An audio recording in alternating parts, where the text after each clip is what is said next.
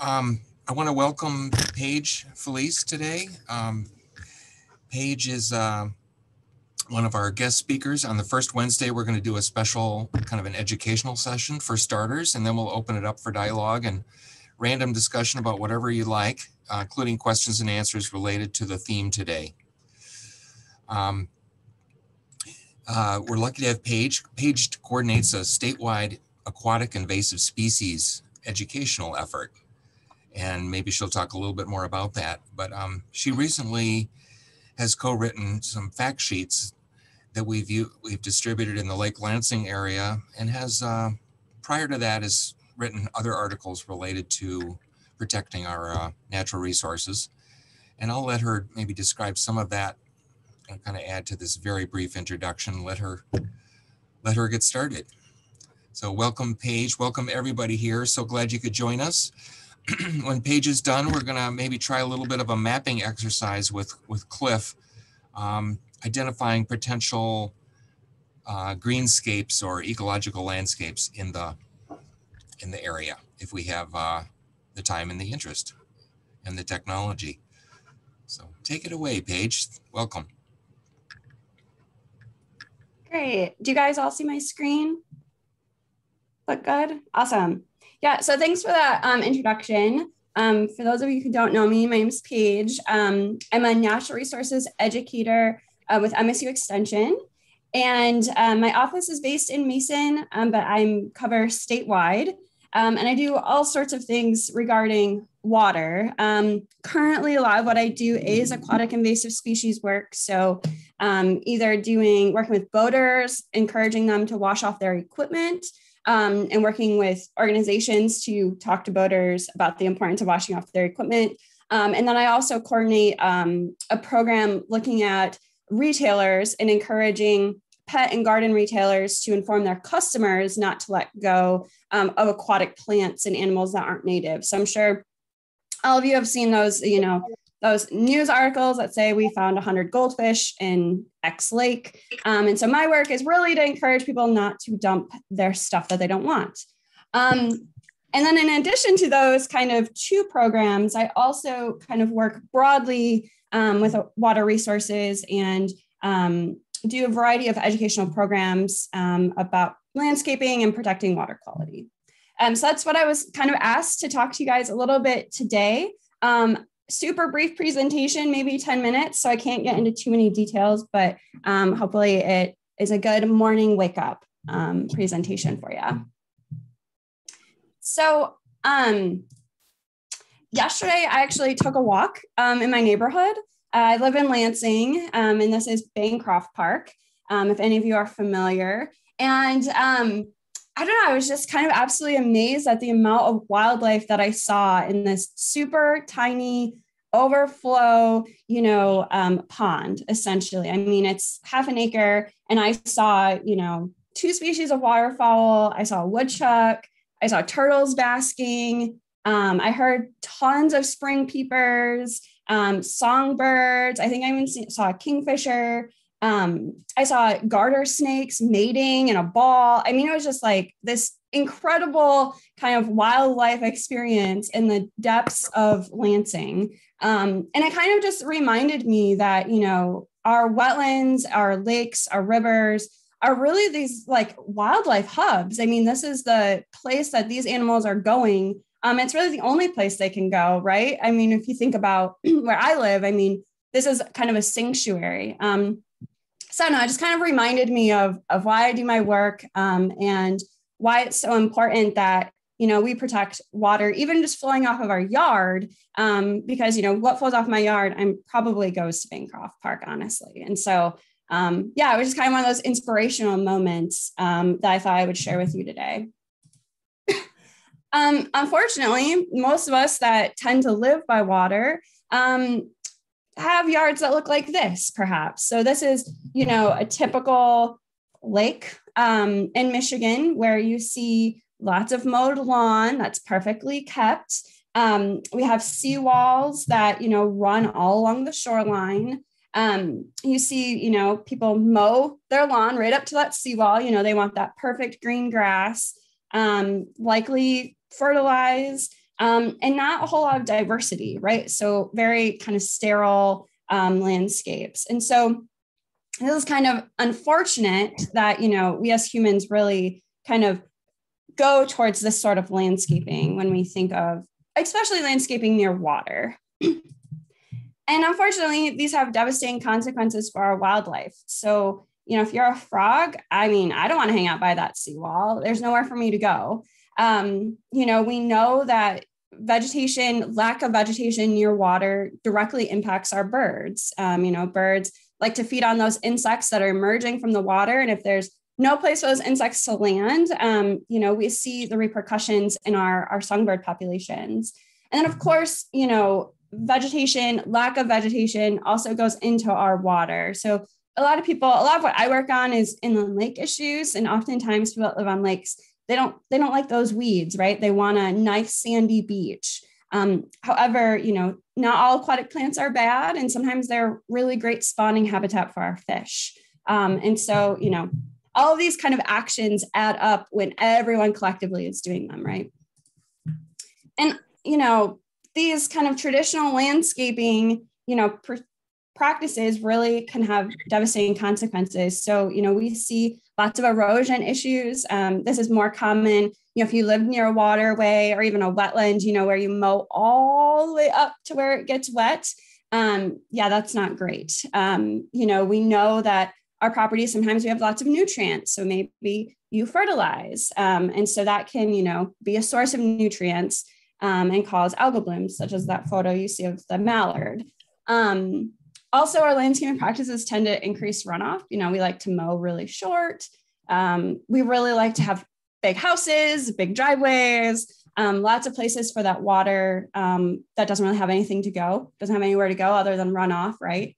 Ultimately increasing pollution and then creating those kind of sterile landscapes where we see less and less wildlife. And so the good news is, there's a lot that we can do that can have really small impacts, even just on our property.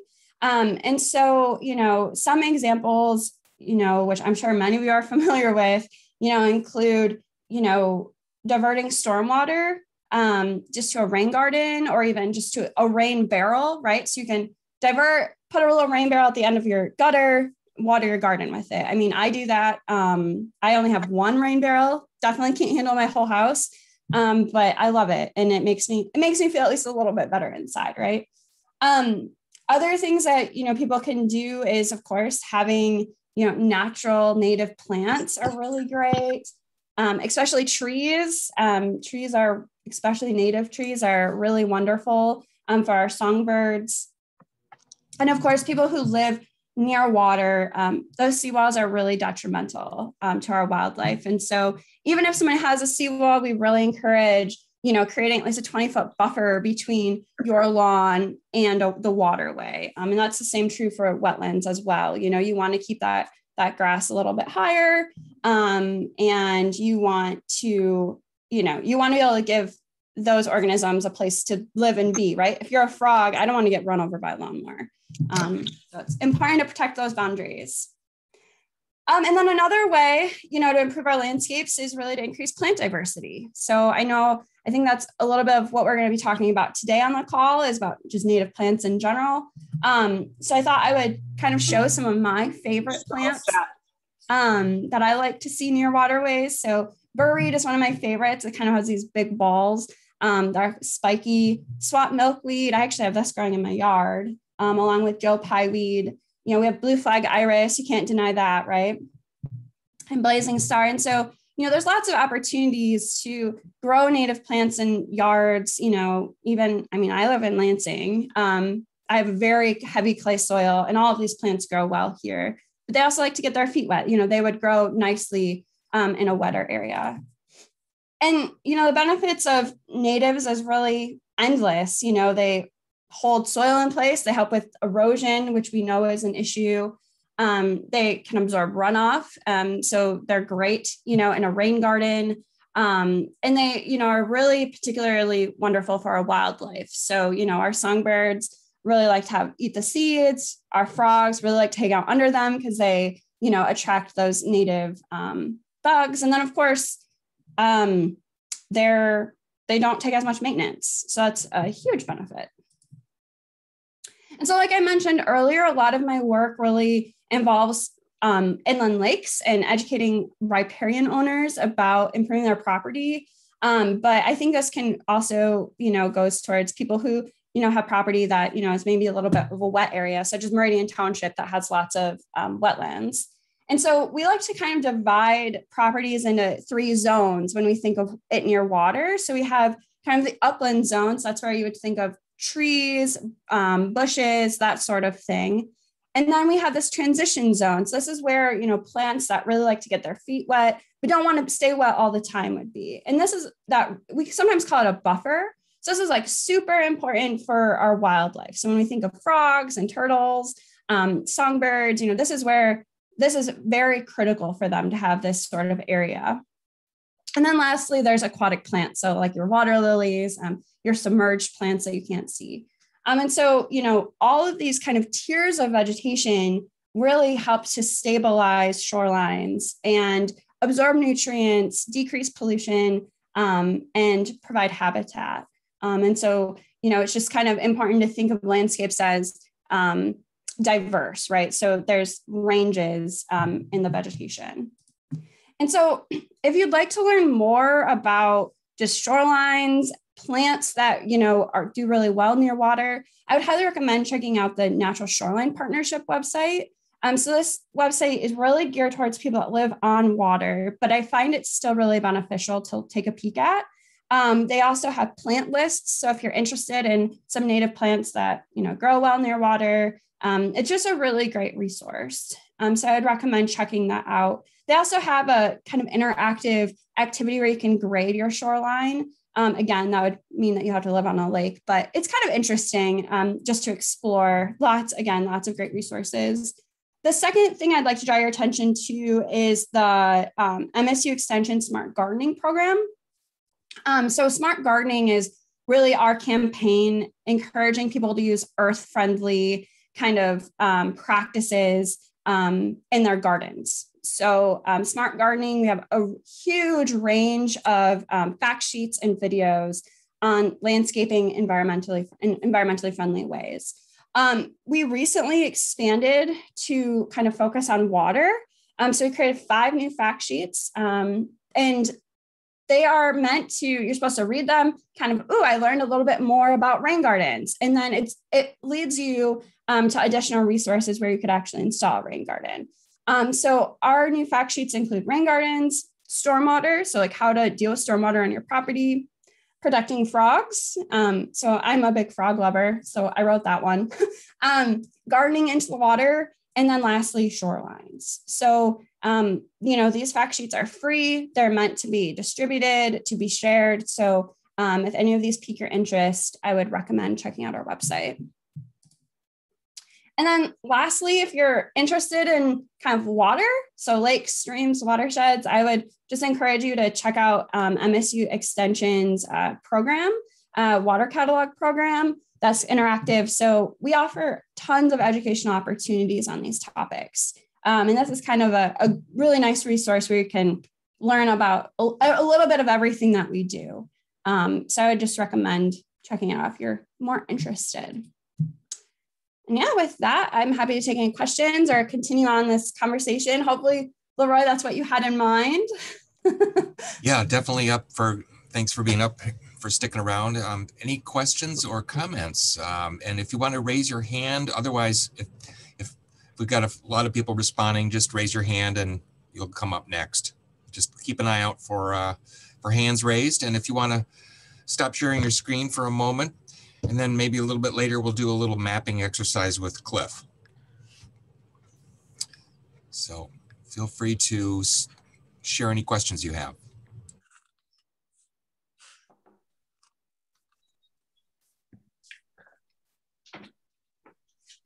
Barbara?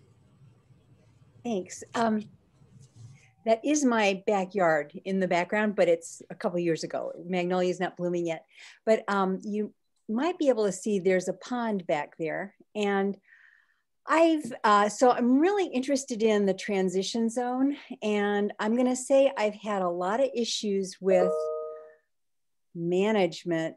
Things just get out of control, and whether it's the rushes, there's a plantago that just took. Oh, I mean, I've introduced iris, and I've got some water lilies. I've got a duckweed explosion in the pond that I'm having to manage every year. I don't do any fertilizing right near the pond, but I think the resources maybe there'll be something for a smallish, it's probably a 1/4 acre pond. Maybe there'll be something that can help me deal with the management, but just it's not a community thing. It's all our responsibility. And I'm kind of overwhelmed with trying to get it to look nice, but also be a friendly habitat. There's always been lots of frogs, and I'd like it to be a good habitat for fish too. I've got a windmill that aerates the pond, so it's not completely frozen over in the winter. But any other ideas or resources you can suggest? Yeah, so I mean, aquatic environments can, look a little bit more wild.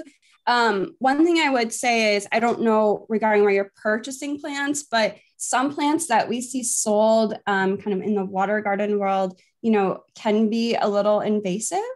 And so I would just be really mindful of that. Try to stick with native as much as possible if you don't already do that. That would be one thing. And then the other thing to think about is nutrients. So, that duckweed, while it's not attractive, is an aquatic plant, but sometimes aquatic plants kind of grow really lushly when they have lots of nutrients. So I don't know if you, necessarily mow right up to your pond, but, even creating more of a little buffer, and your buffer could look really attractive. It could look, check out the Shoreline Partnership website. We have lots of great examples of kind of landscaping ideas for near water. But, having a buffer around it might help you considerably. And, a lot of at least submerged aquatic plants, reproduce through like fragmentation typically. So if you cut it in half, you get 2 new plants. Mm-hmm. So sometimes we see people will, dig out their pond, say they have even a native milfoil, and then they have tons more come back. And that's because of fragmentation. So you might just want to, be mindful of the types of plants that you have if you're doing any in your pond management. But yeah, those are my ideas. It's generally controlling nutrients. I would really check out the Shoreline Partnership website for some design ideas, because you might be able to even do more landscaping that makes it more attractive. And never release anything from your water garden into the wild. I do have to say, that's my plug. So, say you have a plant that's growing like crazy well in your pond, and you're like, oh, I don't know, I want like Lansing to look like this. Yeah, that's a big no-no. So nothing from trade should go in our waterways. Hopefully that was helpful. This is Ned Jackson. I wanted to comment on, so I live on Lake Lansing, and your photograph was spot on, except for a certain, a couple of segments of the lake. But another thing that you didn't mention is that letting native plants, especially reasonably tall ones, grow. So one of the things that happens with the Lake Lansing property owners people is that they say, okay, well, we don't like geese on our lawns. So now we have to have a geese control problem or approach where we're going to go out, and I don't participate in it directly, but it's part of the activities that go on here, which is to go out and gather the eggs and frankly destroy them. As far as I know, I don't think they transplant them. But if you just let rushes grow, the geese don't really like to climb up there because that's a place where they can be ambushed. And so, what people do instead is to string little strings along the edges or whatever, somehow sort of artificially try to discourage them. Anyway, I'm just saying that's you know, a negative byproduct of all these lawns down to the edge. Oh yeah, absolutely. I mean, that's like our number one seller for why we encourage people to put in natural shorelines is we say, oh, do you have a goose problem? Here, put in some plants. You won't have that problem anymore. So yeah, I was asked to only give a 10-minute presentation, so I couldn't include all of those fun facts. But I do have a fun video to actually share that was made from Wisconsin Extension. They did this kind of fun video of a goose that's talking about shorelines and how he enjoys the grassy lawn. So you guys can watch it after our meeting today, but I'll share the link. It's one of my favorites.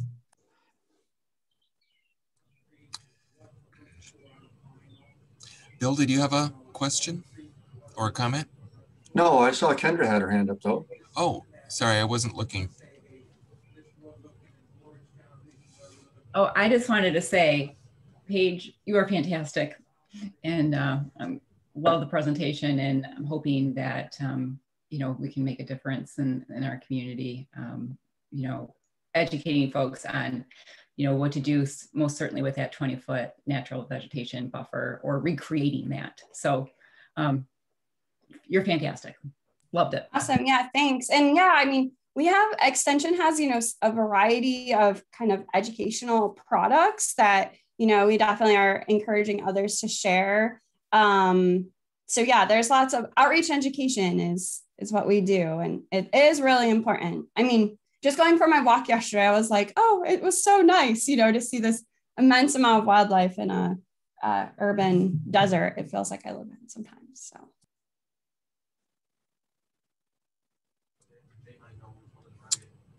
Any other comments or questions before we kind of open it up? Obviously, I will also encourage people to comment if you have thoughts related to Barbara's issue or Ned's. You're welcome to chime in as well. Okay. Paige is the sage on the stage today, but you can also chime in. Sarah? Thank you, Paige. I really appreciate that. And I appreciate the resources because I'm working, and this relates to Barbara as well.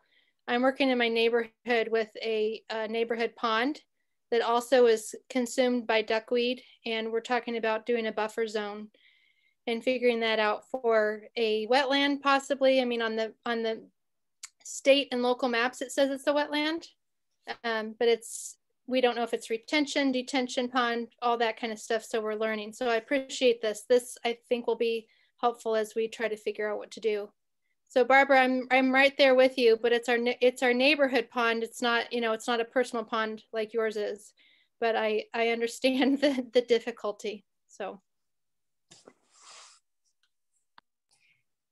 Yeah, and that's like such a great opportunity to talk to your neighborhood about, you know, decreasing fertilizers and applying at accurate rates if you are going to fertilize, and the value of native plants. I mean, you know, and the value of having a rain garden, you know, even just decreasing the amount of rain just coming from your house. It's pretty amazing if you calculate the amount of rain that can come off of a rooftop. So, you know, there's all sorts of kind of small things you could implement on a neighborhood-wide scale, and then, you know, and do your pond at the same time. And I would imagine you would see a difference.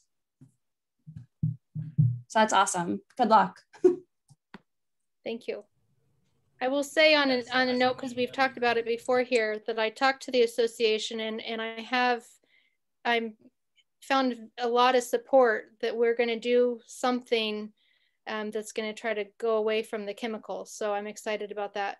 One thing we talked about in that association meeting was the idea of possibly needing to dredge it. I don't know what anybody knows about that kind of thing, but anyway, we can talk more about that later.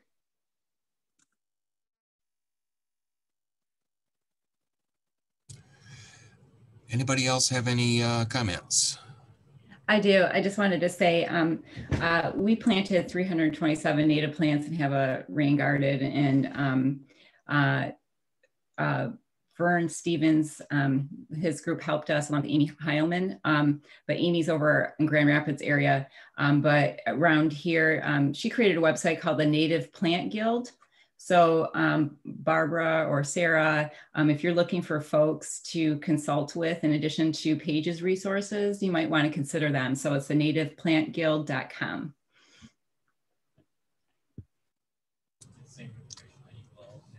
Awesome. Great, thank you.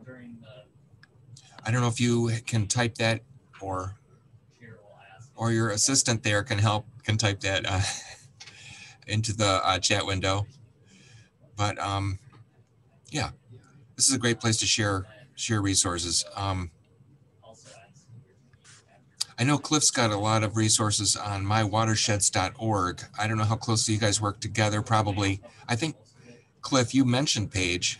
It's one of the reasons you're here today. So thank you for your networking. Anything else? And again, we can kind of open it up. And if Cliff is willing, we might just do a little bit of mapping. One of our hopes is to get local examples of things that are working in our community, so that we can learn from people like Kendra or Sarah. John, you have some native landscaping in your yard, and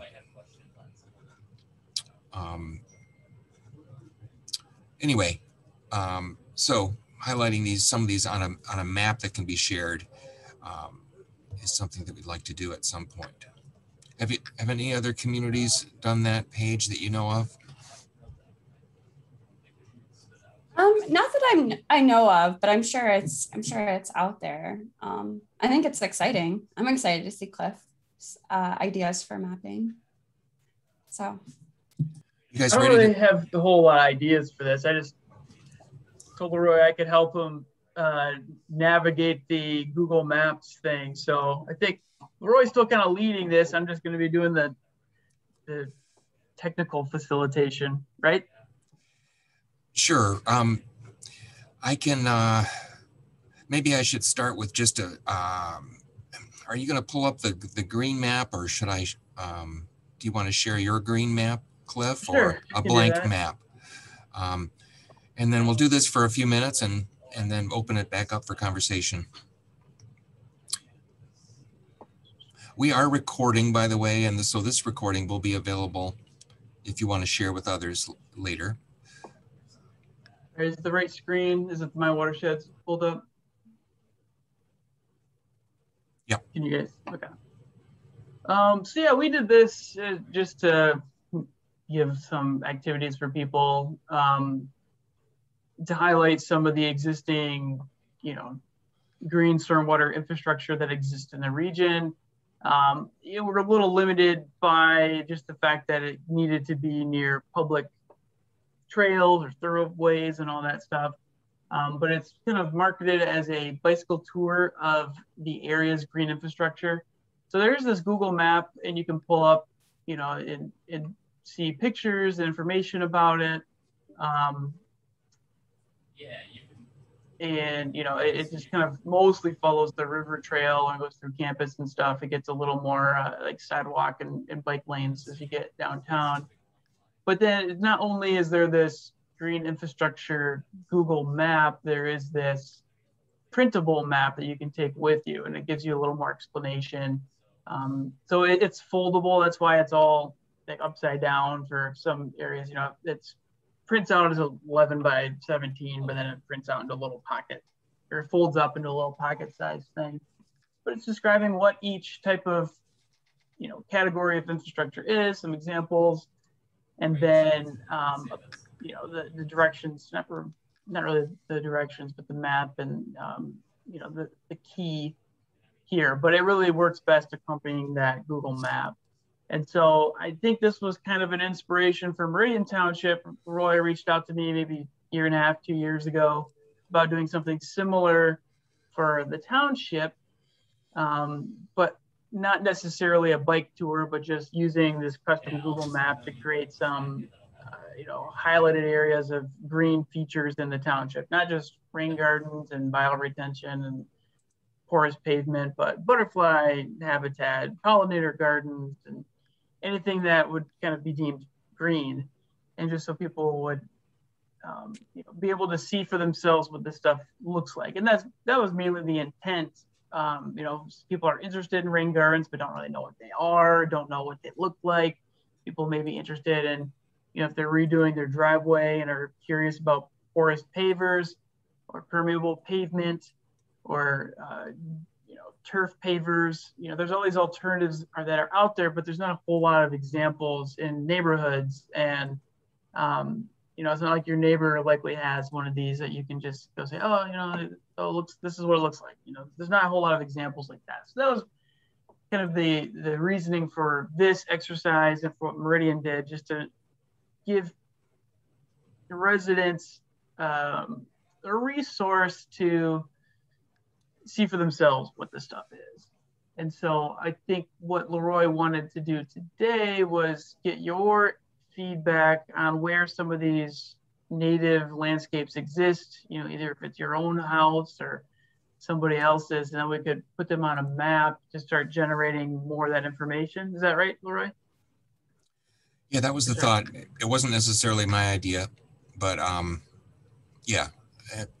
learning from each other, sharing examples, and just beginning to brainstorm where are some of these things taking place that Paige is recommending and that some of you have been talking about for the last year or so.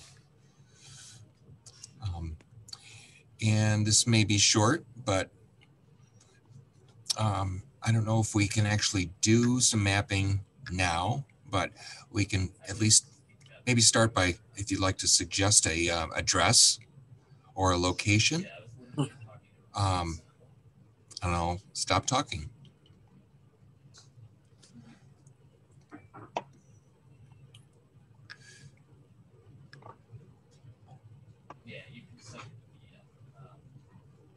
Is the roundabout at Bircham on there?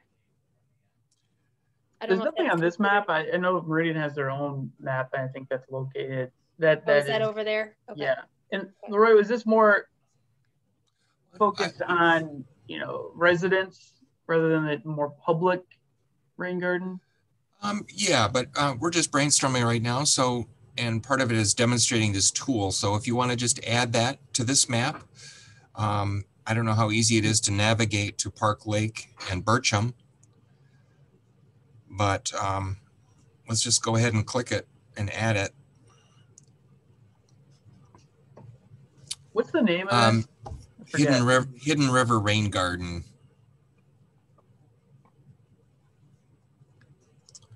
AKA roundabout at Bircham and Park Lake. In fact, interestingly, Paige did an article on this back when she worked with an East Lansing news organization, and that's where I first met Paige. I don't know if we can share that, Paige, but that was, I thought you did a great job just trying to synthesize a lot of miscellaneous information. Yeah, I can see if I can find it. Yeah, so I used to do some environmental reporting for East Lansing Info. So yeah, that was a few years ago, but I'm sure it's still up on their website. I'll see if I can find it. Roy? Yeah? I just had a suggestion. I mean, this is close to where my property is here, but it's public really just a little bit south of, I'm sorry, a little bit north of where the property is here. There's that bike path that goes across Okemos Road down by where the Consumer Energy substation is.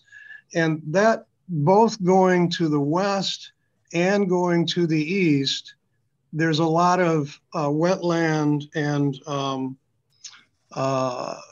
rain. I don't know, I guess it's a lot of wetland in there. And I think even going all the way to Marsh Road from Okemos Road, there's a substantial amount of wetland and water areas in there. And then when you go west on the bike path toward Bircham in that direction, there's also a considerable amount, and I've seen flocks of birds in there. And I think those areas would be ones that might be worth including on any mapping that you would do. I do have on the back of the property here, it goes into what I'm certain is a bit of wetland. It's not water. It's dredged a little bit, I think, by the Drain Commission to take water off of that area. And actually, I have to say that what I'm learning in sitting in on these meetings does apply to the property that I have in terms of the 20-foot setback and just some of the things. These things all have to, and I think this has been mentioned, all have to be done gradually over time, unless you just have a whole bundle of money that you just, can't figure out what else to do with. But it is very educational and valuable for us here to see what we can do and gradually be able to move in a better direction with how close we are to this wetland. Is it easy to put a line on your map, Cliff? I think so. You see those? Where exactly do you want that? You see where Bircham kind of starts to curve near those ponds? Yeah. There's almost a green line by Wild Blossom. Yep. Just follow that bike line. That's the bike trail. Yeah, that interurban. Interurban. Yeah. Yep. So you can add lines or dots, and we're just brainstorming right here. But by the way, Paige, John did a nice jingle on picking up the poop. So you'll have to, John, you'll have to share that with Paige later. But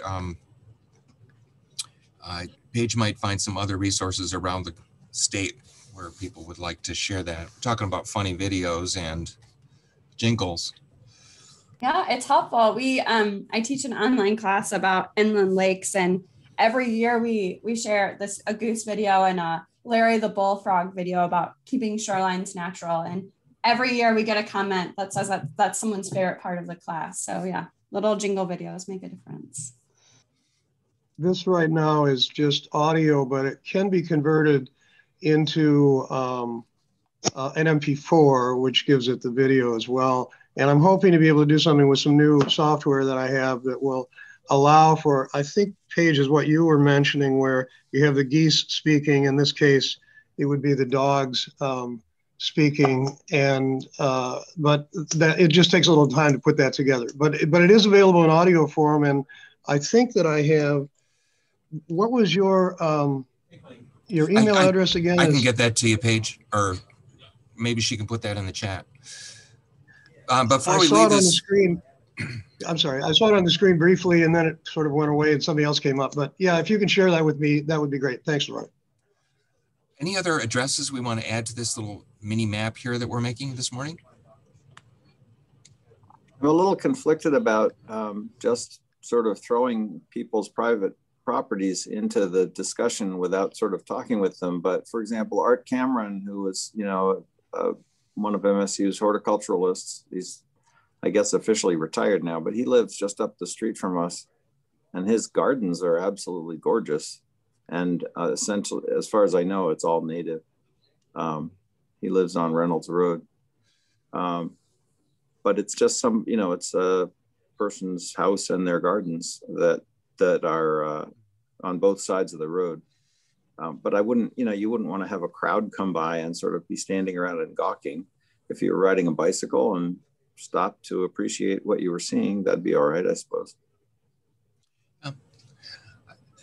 That's a good point, Ned. Frozen. You're frozen? Not my Zoom, but my map. Okay. Well, maybe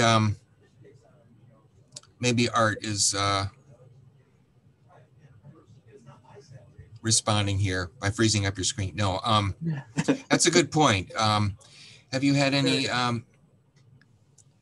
has that come up with other mapping that you've done, Cliff, or anyone else? Obviously, the only one I've done is that bike tour, and it was all focused on publicly owned and accessible stuff. So I did like MSU's, rain gardens, the stuff at like recycling center where it's porous pavement, like the Michigan Avenue rain gardens. And a lot of it was focused on like natural areas too. So like there's some swamp oaks that are like 200 years old on campus, and those are good stormwater trees, a big canopy, so highlighting that. similar in Moores River Park. There's some old, I think, swamp oaks, if I remember right. So yeah, it was all publicly accessible stuff. That's the only thing I've done with this. Well, I imagine we'd want to get the owner permission if we officially publish a map, but I like the idea of brainstorming right now, and Art's place certainly comes to mind as a good one. We want to check and see if he's willing to talk about it. You want me to put a pin on that? Why not for right now? It's not like we're going public with this at this point. I don't actually know the house number. I just know where the house is. But it's whatever. Where is it? It's on Reynolds Road. It's on the northwest side of Lake Lansing. You can see a little further up north. Yeah, it's I think it's right where I'm having trouble seeing it. What is it? Reynolds, I think it's where Perry. Right where Perry Co. No, the other side. That's over to the left in this picture. I think it's where Co comes in. Randall? No, Randall's. Go down to the left. There's two parts of Reynolds Road. Yeah, I think it's right there at the intersection with Co. Okay. Co or Row? Oh, sorry. Whatever the second one down from Mac is. Lee. Row. Lee. Row. My eyes are going bad. Row or Lee? Lee. Yeah. Okay. I'm pretty sure it's there. Okay. Cool. I'm guessing that Kendra has thought about this too. This privacy issue. Kendra, how do you feel about sharing your location? Or do you have any insights that might be helpful as we think about a map? Sure. Yeah, so I think I would say I'm not comfortable doing it in a recorded session right now, but I think certainly putting our property on that.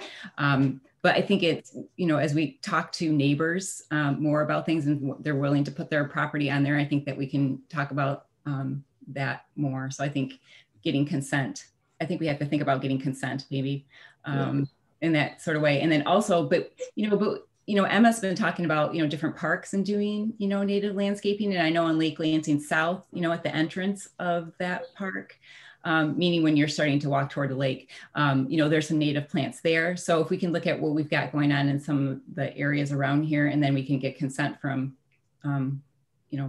property owners, I think that will be the way to go about doing it. And then we could do some sort of blitz about it and give people accolades if they want to be really noticed or not. I'm not super interested in being noticed. I'm willing to show the property to some degree, but just the backyard.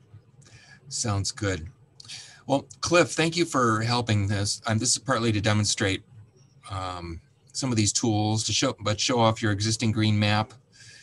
And then I will briefly share the green map that we started in Meridian,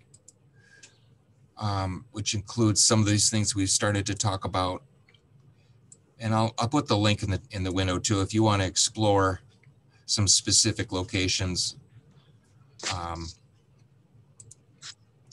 One thought, Leroy, though, is really about and this talks a little bit about what maybe Bill was kind of referring to the other week.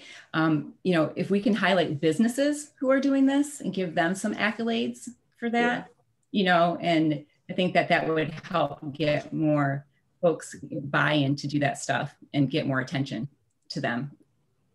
One thing that MGROW tried to do last year and COVID derailed, we had applied for, so MGROW is the Middle Grand River Organization of Watersheds. Paige is a former board member of that and still heavily involved. But we had applied for a Consumers Energy Grant for a variety of things, including a lot of water trail signage and wayfinding and stuff like that. But part of it was creating a similar program to what I believe came out of the Clinton River Watershed Council, which is a river safe, lake safe program.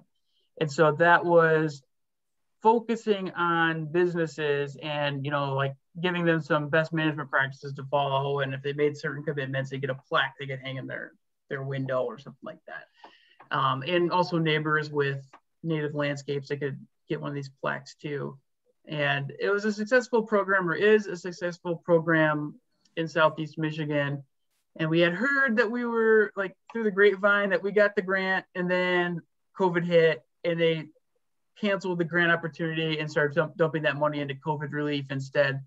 So that didn't go anywhere. But yeah, there's interest and at least from MGROW to make a push on something like you described, Kendra.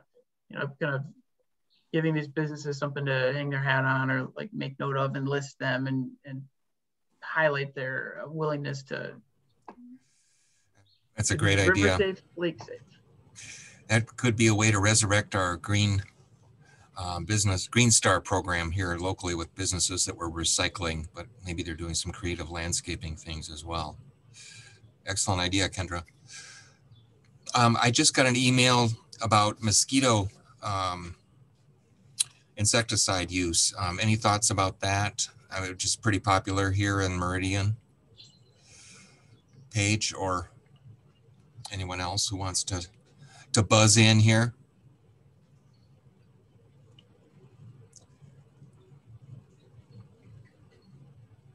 I don't. Oh, sorry. Go ahead, Paige.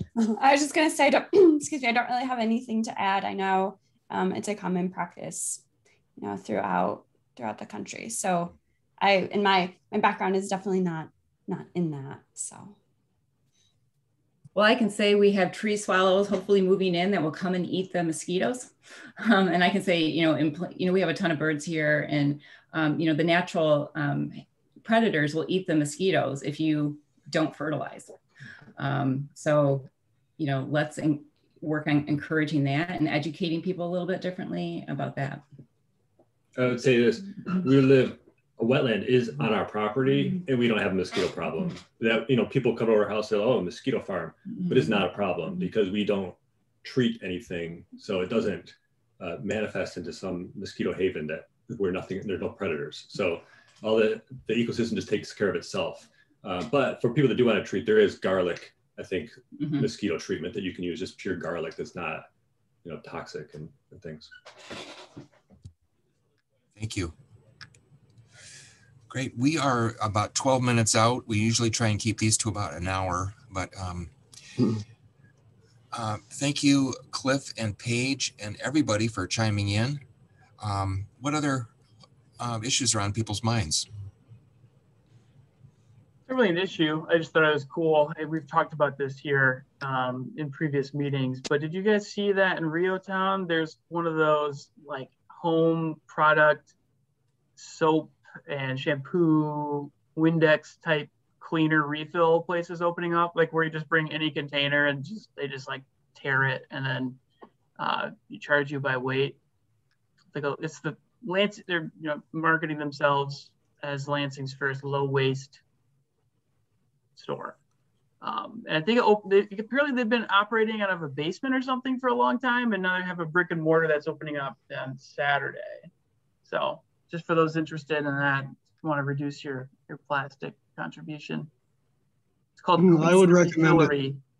What's that, John? I was just going to say I'd recommend it. One of the actors that I record over here, her sister owns that business, and she had sent me some information on it.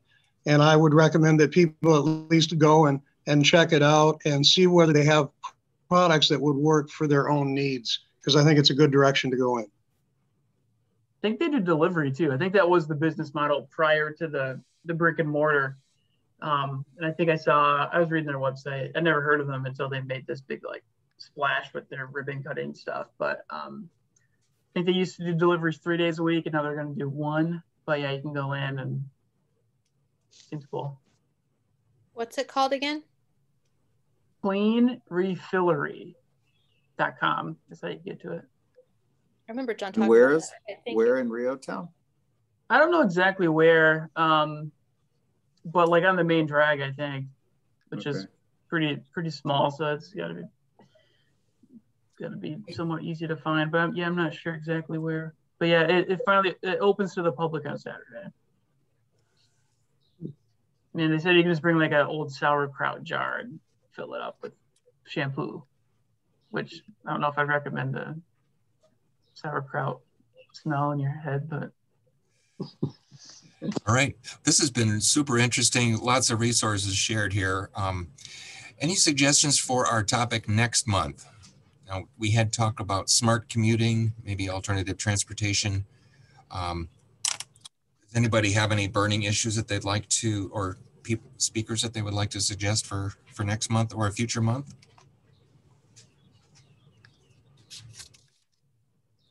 If you do, feel free to email. Otherwise, we'll go with Plan A. And I think the League of Michigan Bicyclists, maybe CATA, might have some spokespeople related to that. Maybe Bill's aware of some people on the Transportation Commission. I will also invite people to tune in tonight to our Environmental Commission meeting at 7 o'clock. If you haven't had enough Zoom already for the day, we have a special speaker from SEMCOG, 2 speakers from SEMCOG that Cliff had mentioned. They've done a lot of work with green infrastructure and surrounding communities in the Southeast Michigan. And so they're going to share some of their experiences. That'll be for a half hour at 7 o'clock. Any other parting comments, folks? Thank you, Paige, for taking time locally. Yeah, thanks for having me. Hope you'll come back.